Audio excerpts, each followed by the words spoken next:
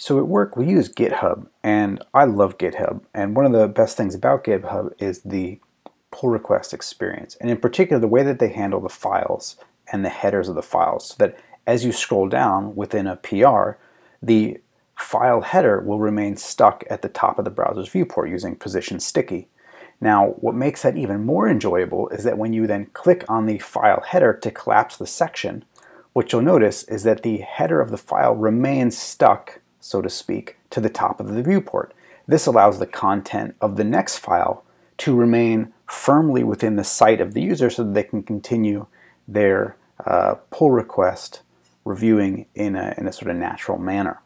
And in order to do this, what we have to do is as we toggle the overall section, we actually have to scroll the window to adjust for the change. So what you'll notice here is, let's jump down lower, right? So what we can see here is that the scroll bar is basically in the middle of the page, and as we collapse, what you'll notice is that the scroll bar is going to change, right? You can see it jumped up from the middle to about here.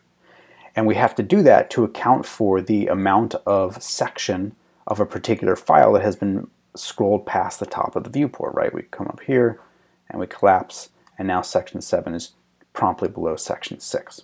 So how do we do this? Let's take a look at the code. So here are my sections, and I just have a simple ng for loop. And you can see that inside the header, and the header is just position sticky, I'm not even going to bother showing the CSS, but what you can see is that when we click to toggle the particular section, we're passing in obviously the section object, but we're also passing in this section ref. Now the section ref here, you can see I'm using the hash sign to create a local template variable. That local template variable is local to a template reference, which allows each iteration of the ng4 to have its own unique section reference. So I'm going to pass that section reference into the toggle section, and if we jump down to toggle section, you see again we get the section object and we get the section element, and we're just going to toggle the collapse here. That's going to change the DOM itself. But then we're going to check to see if that section is being collapsed. If it's being collapsed, here's when we have to adjust the offset of the window viewport. And to do that, we're going to take the section element, we're going to get the bounding rectangle. That's going to give us the location of the section relative to the browser's viewport.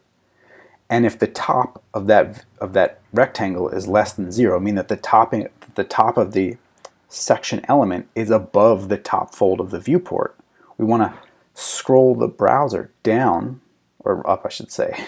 We want to scroll the browser up to the top of that section, right? So so take section 7, right? So right now the top of section 7 is a good deal above the viewport. So when we're going to collapse this, we're going to scroll up now so that the top of this section is at the top of the viewport.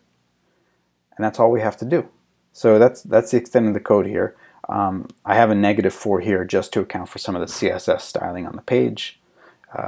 But anyway, I love GitHub's pull request experience, and I like the idea here of being able to collapse this section, scroll the browser up to match the top of that collapsed section such that the content below it is now immediately accessible to the user.